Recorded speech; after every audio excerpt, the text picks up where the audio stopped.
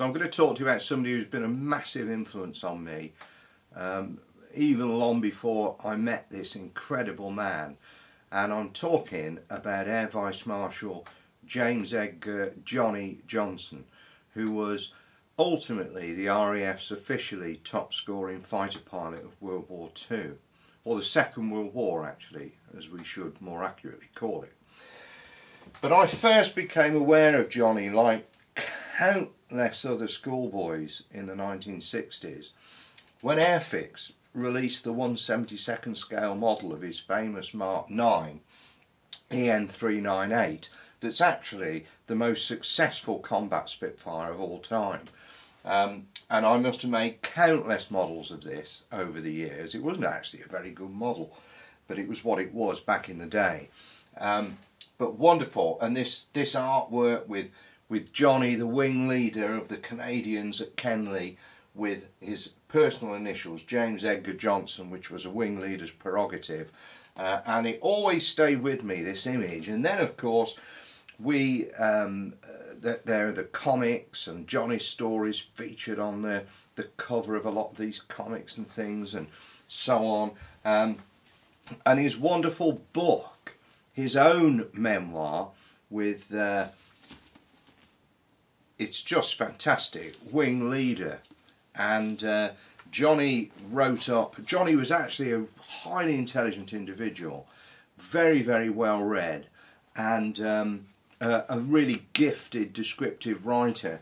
If you haven't read Wing Leader, get it. I mean, you can still get, it's published, republished, published, republished, published repetitively. So it's readily available on the usual online outlets and elsewhere.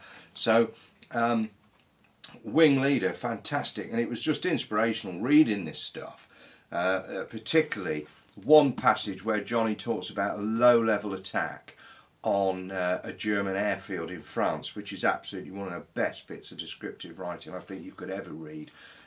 Absolutely superb, and certainly comparable to Jeff Whelham's description of being hacked apart a bit by an ME-109 during the Battle of Britain in his memoir First Light, that was published much more recently. So Wing Leader, huge inspiration to us all, backed up by good old Airfix. But let's have a look at the man. What I'm going to do, similar to what I'm doing with Douglas Bader, I think that Johnnie's story is so important, and it mirrors and runs concurrently with so much history of the Royal Air Force during the Second World War and post-war, because of Johnnie's post-war career and his gregarious and sociable approach to engaging with like-minded fellow enthusiasts, which was absolutely amazing. So there's a lot to talk about Johnnie, and this is just to introduce the man to you. Now, so Johnnie is from relatively ordinary beginnings. He is born at Barrow-upon-Soar in Leicestershire on the 9th of March 1915. He's the eldest of two boys. He had a younger brother called Ross. His father, Alfred, was ultimately a police inspector in the Leicestershire Constabulary. His mother, Beatrice. This is Johnnie as a very young boy in a bit of a sailor suit going on there. I don't know what that's all about. But a great influence on Johnnie's life was his uncle, his maternal uncle, Charlie Russell, who won a military cross in the First World War. And Uncle Charlie regaled young Johnnie with his tales of derring do and so on, and went off to Malaya and made a fortune. And he sponsored Johnnie to Loughborough Grammar School. And in this picture, this is Johnnie behind and Ross riding donkeys on the beach somewhere, Skeggy probably. And Ross did say to me, you know, the remarkable thing about that photo is that Johnnie is behind, because Johnnie was always the leader. He was a natural leader, absolutely gifted leader. And this is Johnnie playing football for Loughborough Grammar School, which, as I say, his Uncle Charlie sponsored him through school So that got him to university to read it for a degree in civil engineering. Now Johnny was in the Leicestershire Yeomanry, which was horses basically, and he used to tell a fantastic tale. I mean, this is a man with an absolute charisma and enthusiasm overload, that Johnny could just walk into a room and just fill it with his presence. Is absolutely remarkable. And as a speaker, he was unparalleled. I mean, Johnny could hold an audience. It was just fantastic knowing him the way that I did, and learning so much from him. And Johnny was fascinated as well by leadership, and he had the gift. No question about it at all. We're going to really talk about these things in lots of different films as things go on. But Johnny's in the Leicestershire Yeomanry, and one day a couple of Spitfires flies over, and he thinks, well, I think that's where I need to be, not sat on the back of this old nag. So he applies for the Auxiliary Air Force, which is the socio-economic elite, really. And Johnny goes along for his interview, and the interviewing officer says, I see you're from Leicestershire, Johnson. With whom do you hunt? And Johnny says, well, I don't hunt, sir. I shoot. I shoot game, birds on the wing. Well, thank you, Johnson. That will be all. Because clearly he wasn't a member of the local hunt, so therefore Johnnie Johnson had not the social background to join the Auxiliary Air Force. So Johnny went off undeterred and joined the Royal Air Force Volunteer Reserve. So the Volunteer Reserve is a different setup. The Auxiliary Air Force is based on the territorial principle. So these are specific squadrons raised locally, and in time of war can be called to full-time service. Now the VR situation is slightly different, because this is based on the citizen volunteer principle, so people remain embedded in their civilian jobs, studying ground school subjects in weekday evenings, and then learning to fly at the weekend at the RAF's expense, usually at civilian flying schools.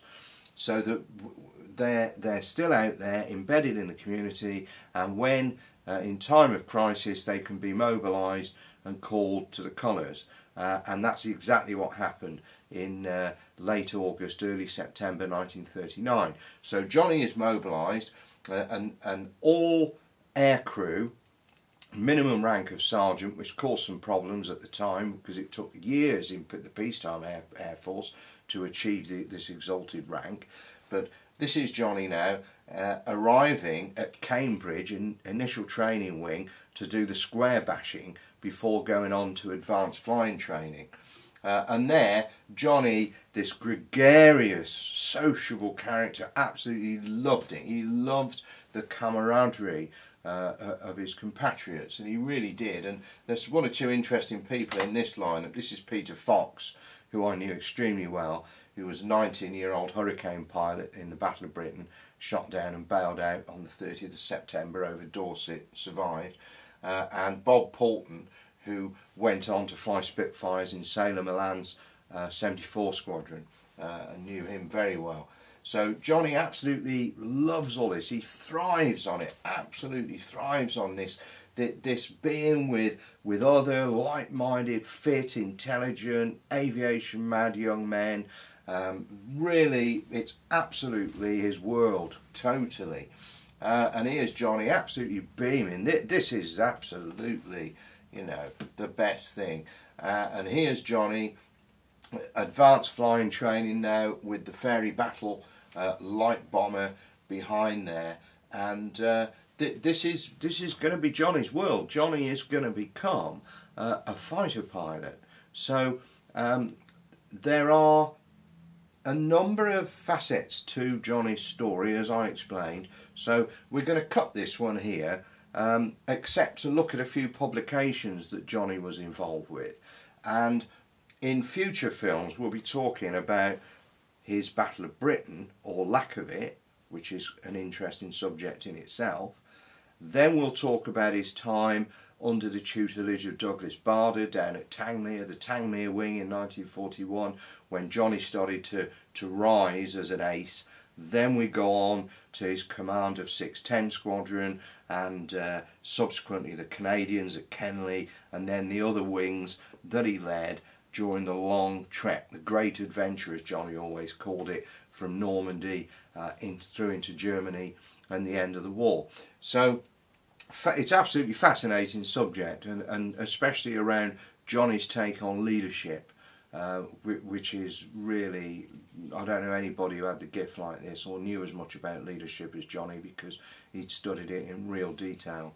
So as I explained before, Johnny was a really gifted writer himself, and he co-wrote this with another fighter ace, Laddie Lucas, who was Douglas Bader's brother-in-law and a long-time Member of Parliament.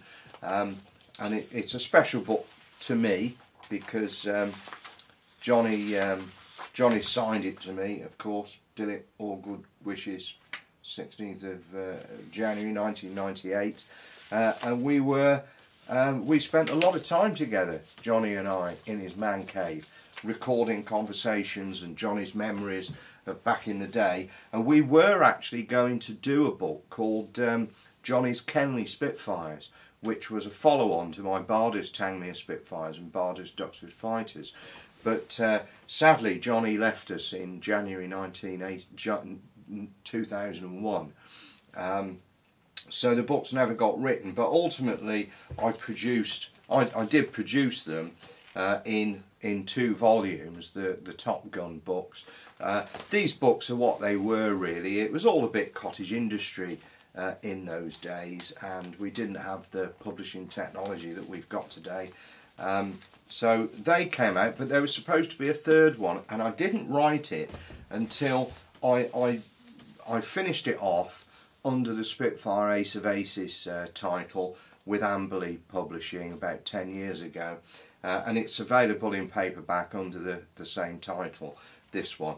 But what I'm doing at the moment is Chris Johnson, Johnny's youngest son, who's a great friend of mine. Chris very kindly gave me the copyright to Johnny's 1942 diary, so we're bringing that out shortly, and it's an incredible document, and we'll do a specific film about that because this is such an important historic text. And his great adventure, which is his last look back as Grey Cap leader, and is really, we don't know whether Johnny finished the book or whether there was any more to come, so it's quite an intriguing manuscript from that point alone, and both of those books being published by Pen and Sword later this year before Christmas.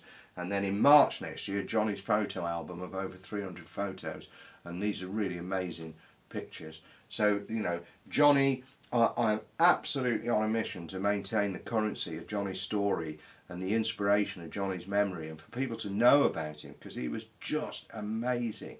And we'll really get into this. We're going to be getting into Douglas Bader in detail in lots of different films, and the same with Johnny, and we'll also do the same with Sailor Milan, whose biography I've recently finished, and that's another absolutely incredible individual and an incredible story. So we've got so much material to work with and so much material to work through, and I hope you enjoy watching these films, which are just a great opportunity for me to share my passion with people, because that's what it is. I dedicated my life to raising awareness of these fantastic people and their amazing stories. So I hope you enjoy watching about Johnnie Johnson and reading about Johnnie Johnson and remembering Johnnie Johnson with me. Thank you.